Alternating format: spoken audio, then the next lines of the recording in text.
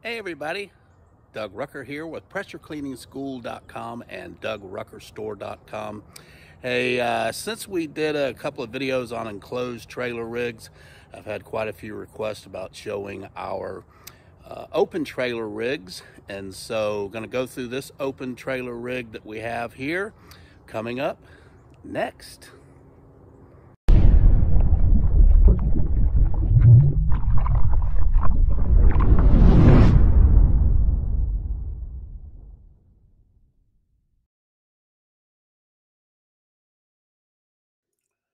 So this is the open trailer that we build. We've built a few of these in the last couple of months for guys. Just haven't advertised them much. We stay pretty much as busy as we want to be building rigs like this. But if you saw the enclosed trailer rigs that I did kind of promote those because we do just wanted people to know that we do enclosed trailers too. But this is basically the same equipment on this open trailer that we did in the enclosed, with the exceptions of a couple of things. The open trailers are always easier builds because there's not as many plumbing issues because it's not enclosed. But this has got the 9 gallon per minute Mad Max. And then we've got the 10 gallon per minute King Slinger on it. This is actually my personal trailer that I use when I need to go out on jobs. The guys use the truck skid mounted unit, but all of this equipment we can put on a truck skid, enclosed skid, or open trailer like this.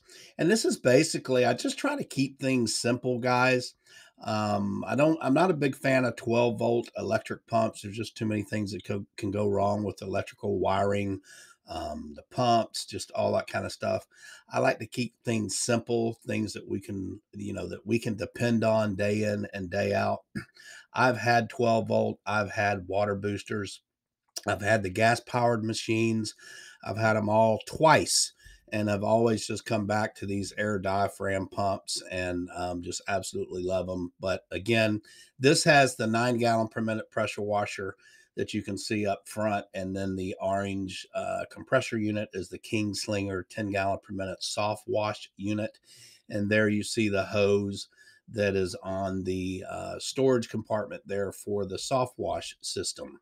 And then we do add these storage bins on both sides if people want them. That's an option that we can add, so you can keep your gallon buckets or guns or wands or whatever in there, so that they're safe and out of the way.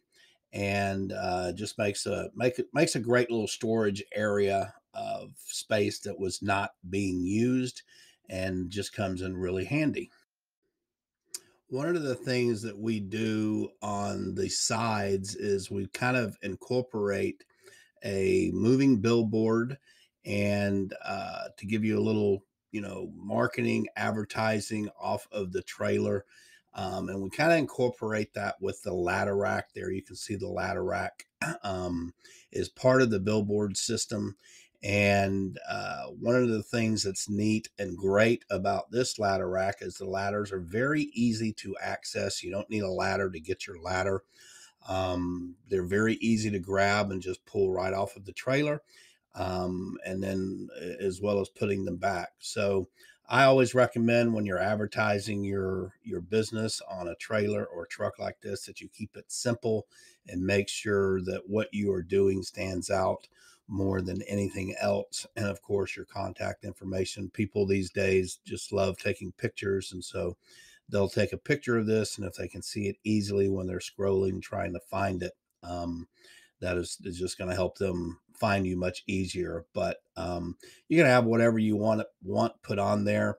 We just build the billboard, and you can get your own signage company to get your signage that you want on there. Or if you want us to do that, we can do that as an option too.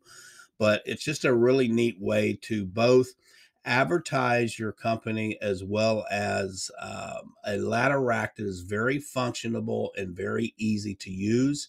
And like I said, I see so many truck skids and trailer skids these days that are built that you just almost have to have a ladder in order to get your ladder. And that's not the case with this trailer system.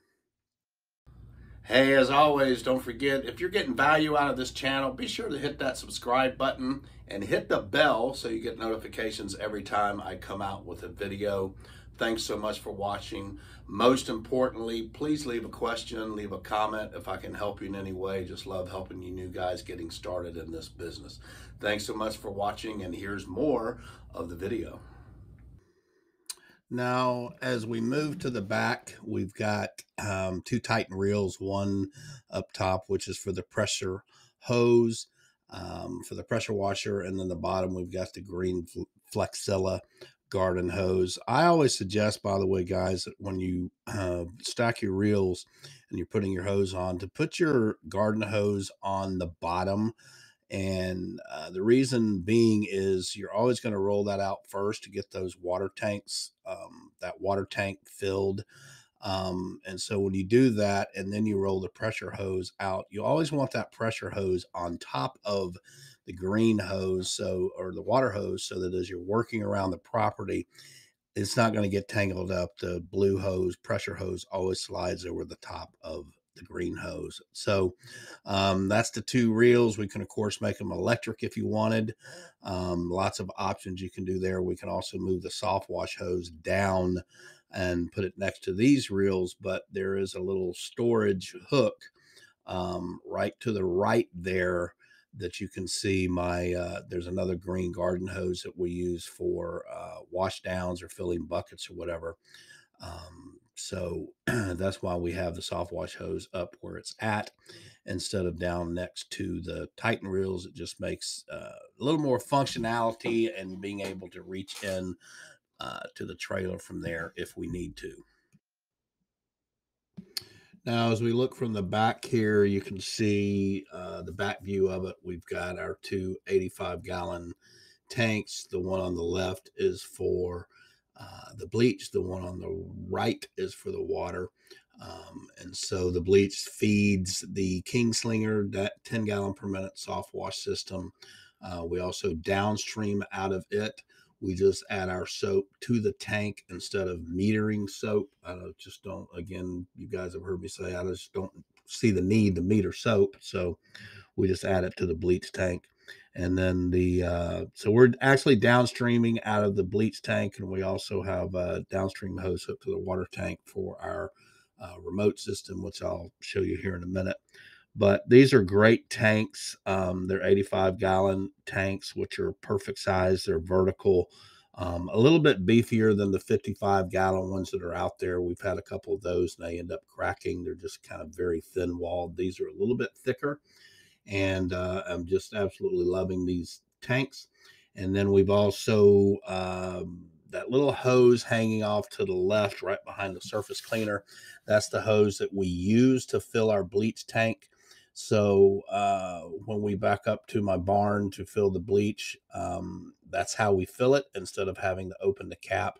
And then, of course, on the bleach tank, we also have the vent hose coming off of it. So we never have to get into the trailer except for maybe to add a little soap every now and then. And it just makes the whole trailer last longer. The fumes aren't coming out of the top of it every time you open it up to fill it. And that's what really causes rust on trailers and truck skids, is not having your not having your tank vented, and B, not being able to fill other than, having to open the tank and stick your hose in there and fill it that way. Because when those gases and fumes start coming out of the top of that, that's what attacks your trailer and causes a lot of rust, and not only on the trailer, but your equipment, just pretty much everything.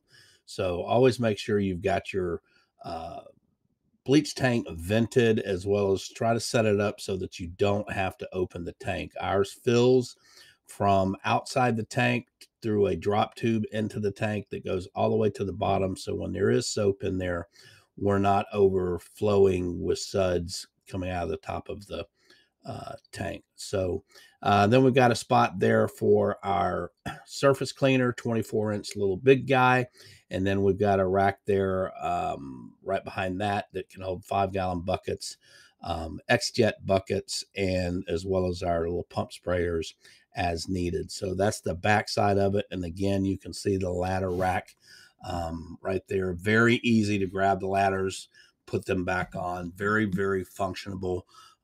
Just a great little trailer system. And again, we can also put this on a truck skid, all of this equipment on a truck skid if needed.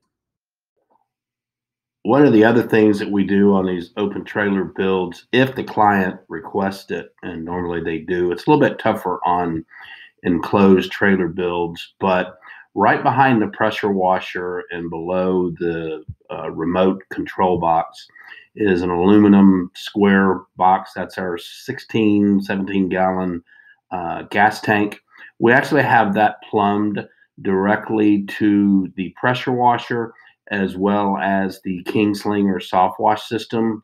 So we don't have to use one of those smaller, like boat type gas tanks for the pressure washer. And then we also do not have to use the small little gas tank that's on the Kingslinger because we just feed both of these machines from the same gas tank and we never have to carry a gas can.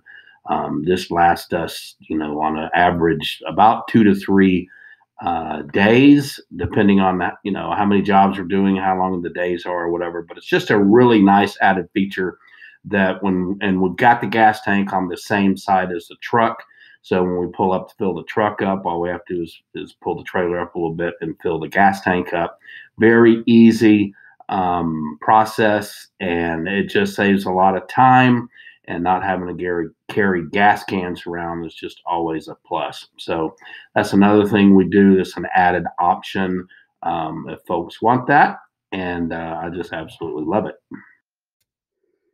And as I mentioned before, this is the remote control box that we use for downstreaming. This allows us to turn our bleach on and off, going from applying bleach to rinsing. Say you're at the back of the house, you no longer have to walk back towards the truck to change your ball valve on your bypass downstream injector or some other methods of going from bleach to rinse. This is the best remote system that I've ever used. I've had many different ones. I even looked at building one myself to sell them.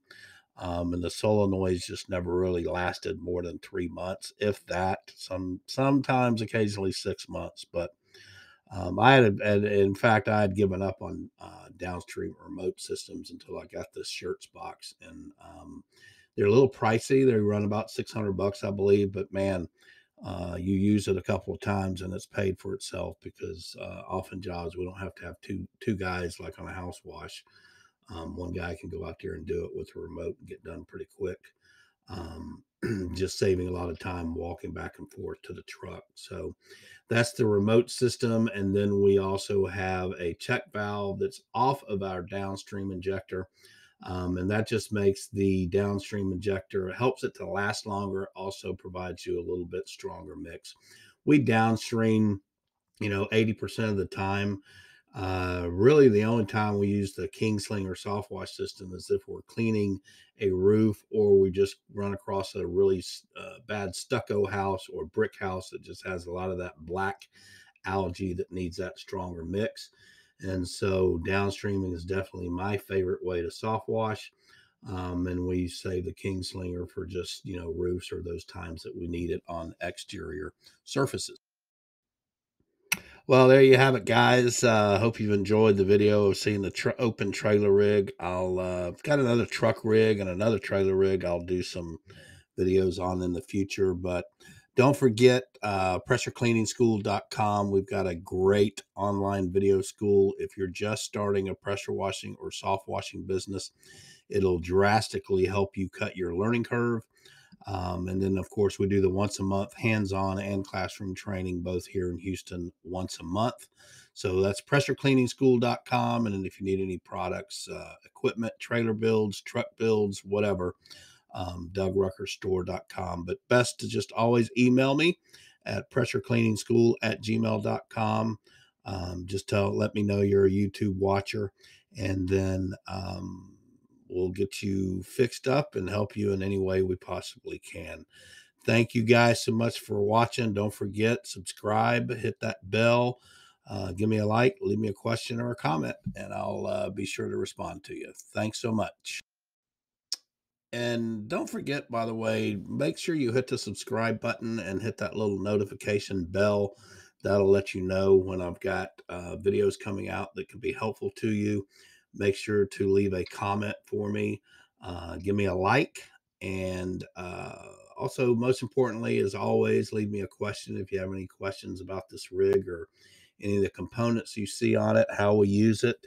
The cost on it, I'll just tell you, is going to be anywhere from 12 to 16, 17,000, 12 on the low end, 16, 17 on the high end, just depending on the options that you choose.